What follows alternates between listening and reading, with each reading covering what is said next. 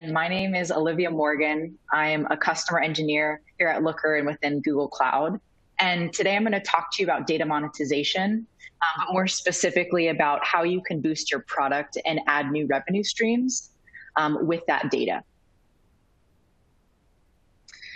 So to start it off with a simple agenda, I want to talk a little bit about data monetization and just more specifically how we define it here at Looker and why it's so important within the industry. Most of the presentation today is really going to focus on two pieces. It's going to be direct monetization and indirect monetization, the difference between the two, and really why you should have a strategy for both. And then we'll wrap up the presentation today by walking through a couple product tier examples and ways that you can think about employing this within your products today. Now, data monetization and data as a service has become a really large industry over the years. The way that we define it simply is data monetization through embedded analytics is the business model that drives revenue channels by leveraging data and analytics in a company's product and application and website. Frankly, we're collecting so much data today that it's really become an expectation that companies provide data back to their end users. And in fact, according to a McKinsey global survey on data and analytics, they've mentioned that data monetization seems to correlate with industry-leading performance. And so I think a really important aspect of today is to understand where data plays a role in not only being competitive, but more specifically looking at what is your competitive advantage and what actually falls under competitive necessity.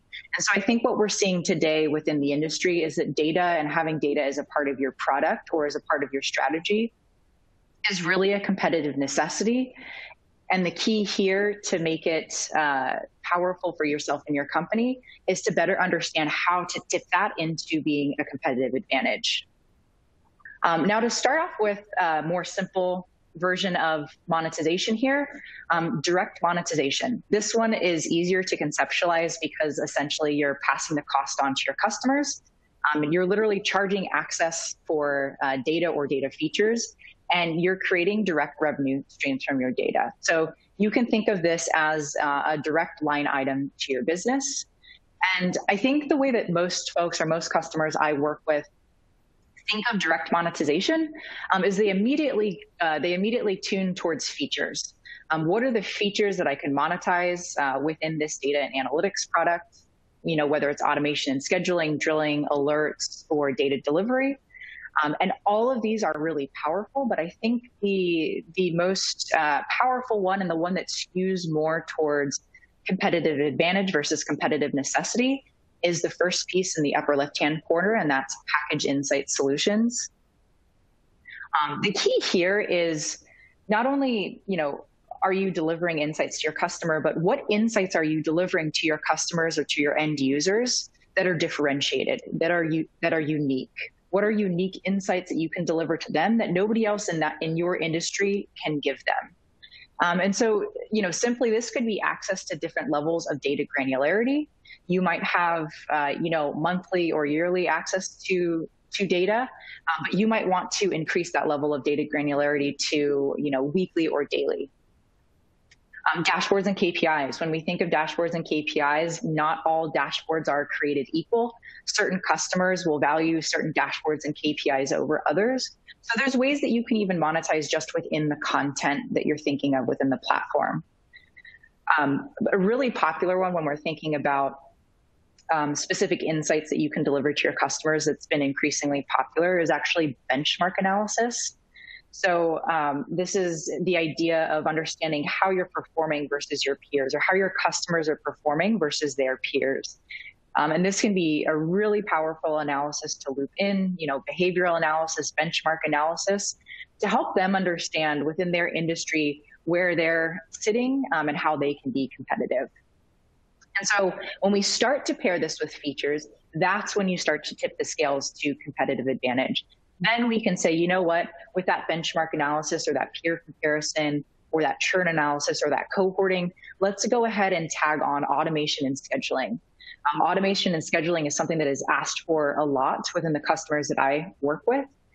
And you can think of that not only as, automating data to, very general endpoints like email, but actually automating this data to different endpoints entirely, right? Are we sending this data to different data storage for your customer? Are we actually delivering that data into a different component or a different application in which they would like to interact with that data? There's also the concept of drilling, right? If you want to give your customers access to different data granularity, or more importantly, be able to ask the next question, drilling is very important, as well as alerting, right? I don't want to always dive into an analytics application to get my insights. Your customers would like to be alerted for thresholds that have been passed or anomalies that they would like to be aware of in that data. And then all the way on the right-hand side, this is the idea of access to insights. Access to insights is very powerful here because it allows you to not always have to think of what your customers want. This is often thought of as a premium offering that customers will offer. And this is the idea of ad hoc analytics and custom reports. So, you might be giving your customers, static reporting or some sort of freemium offering. But in order to get your customers to that premium tier and to get them to pay for additional analytical services, increasingly we find, and for those of you that are familiar with Looker, as most of you are probably Looker customers that are on the phone right now, we find our customers actually embedding entire explore sections or report building sections into their application, and they offer that as their premium insights tier. Now, indirect monetization. Indirect monetization is not as straightforward. This actually provides a little bit more ROI in general, and it's very common in the B2B and the B2C space. Like I mentioned before, data has become a really large buzzword in the business, and it has become a baseline for most products. So as a consumer and as a customer, if you don't see it, the product is not going to be as sticky. And so when we're looking at metrics that typical customers track, things like customer acquisition, customer conversion, retention, engagement, adoption, these metrics become more powerful and are more driven, more and more these days driven by data. If I'm a customer and I'm interacting with your product, I'm more likely to be acquired or converted if I see some sort of, and this bottom bullet is very important, proof of value, proof of your product's value that I'm interacting with. One good example here is if any of you have used like a malware or a security software, most of the time it's running in the background. And the idea is that you can kind of set it and forget it. But when your monthly subscription comes up, if you don't understand what value that product's providing, it's going to be very easy to turn it off. I don't need that monthly cost. But oftentimes you might see pop-ups happen, right? When you're using your computer, it'll say that, 17 attacks, or you were protected against 17 attacks. And that's an example of proof of your product's value. Another good example here is when you're shopping online, specifically, especially during the holidays, and you're on a product page and you can actually see how much product they have in stock. And sometimes you'll often see, how many other people have that product in their cart. And so that's data driving you to make a decision. That has, I've definitely been a victim of that, definitely added a product to the cart and checked out for fear that I might not be able to get that size or get that product in time for a holiday, right? So that's a way that we can start thinking of data, of indirectly monetizing. Not only does this help you maintain a competitive advantage, but it allows you to strengthen a competitive advantage. And it also helps with brand recognition. Now, a personal anecdote of indirect monetization is during quarantine, right? I picked up a new hobby. I picked up a running hobby. And initially, when I picked up this running hobby, I was using the free Apple Health app to see specific statistics, how far I was running, how long I was running. But as I continued to engage with that data, I got more interested in the data. So that data kind of made it more sticky. And I wanted to know more about my pace. I wanted to know the routes that I was running. I wanted to know more health metrics. And so what I did is I had a friend recommend the Nike Runners app. And so after downloading the Nike Runners app, this was a free app, I now had access to more and more of that data that I was looking for. And so this allowed me to continue to engage with running. It allowed me to understand the value that running was providing me. But more importantly for Nike, I was now a consumer on their platform. Again, I wasn't paying for the data. I was getting the data for free. But within that platform, I was getting ads for Nike gear. And eventually, I was getting discounts for Nike gear when I hit certain benchmarks. And what did that data cause me to do? It caused me to buy those new Nike running shoes. And eventually, I was running around the Bay Area with my Nike tank top, and I was a full brand billboard for those guys, right? So this is a good example of indirect monetization, is not only being a direct revenue stream, but being an enhancer to convert and acquire those customers. I'm sure there's more than a couple of you on the phone that own Pelotons or engage with the stationary bike world that is now Peloton. And this is a really good example of a company that has taken a hardware, like a bike, and has used data to create that stickiness of product, right? When people are out, see their statistics, they can see their health. That gets them on the bike again and again. Same examples that we have here with customers like Dyson, where you have an air purifier and I can see how dirty the air is and how clean the product has now made the air. Or with companies like Spotify. Many of you are probably familiar with their Wrapped series, where at the end of the year, you get insights into the type of listener you are, the types of genres you listen to most, and then they'll generate a playlist for you to re-engage on the platform. So again, indirect monetization is really the idea that you're proving that your product is making a positive impact on your consumer's life.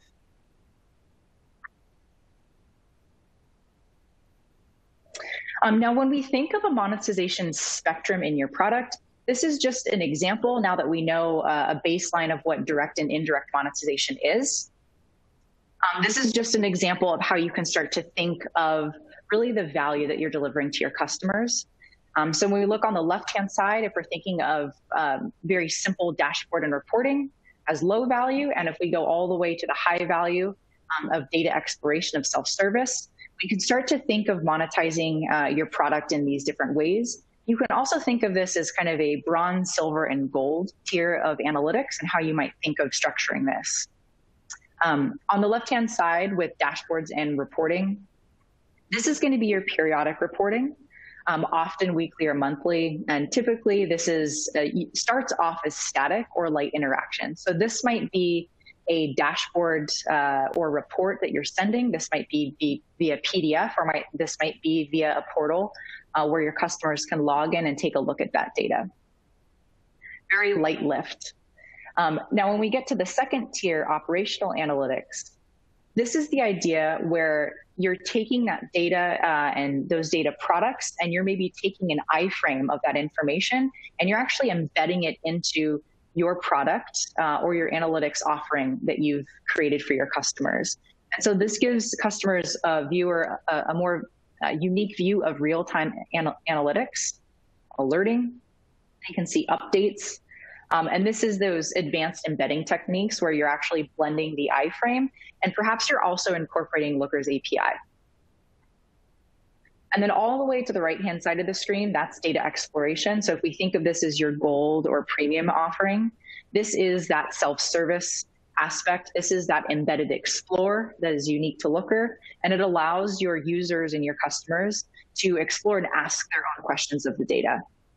I've seen many customers start off by embedding Looker's Explore to understand what customers are looking for, what insights they're after, and perhaps maybe using our data API to create a simplified Explore environment where users can add a couple of KPIs, a couple of filters to create their own self-service interface. So it's really up to you how you would like to start this. But when we think of kind of bronze, silver, and gold, we like to think of it as kind of static reporting, more operational analytics with iframes and embed. And then lastly, that full Explore embed experience on the right-hand side.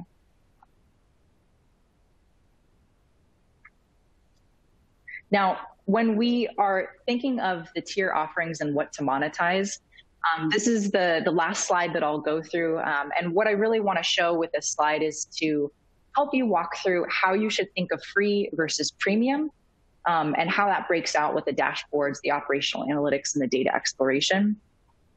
And so when we start with the dashboard and reporting, that free version, we can think of this, again, as descriptive reports. These descriptive reports might be data that is specific to a customer, right? And it's good to think of this as free because this is that sticky portion. This is that engagement that you're looking to get from those customers, from those end users. And so that might just be data about the customer. But when we get to our premium model, that might be data about the customer, then blended with some public data sets, then blended with some proprietary analytics that you've uncovered, things like behavior reports and benchmarking that you can offer to those customers. Operational analytics, we can look at this as downloading a monthly report, but for your free version. But when you get to your premium version, that might unlock scheduling of reports. That might unlock not only monthly reports, but actually weekly and then daily reports. So the ability to get to that granular data to be able to ask the next question.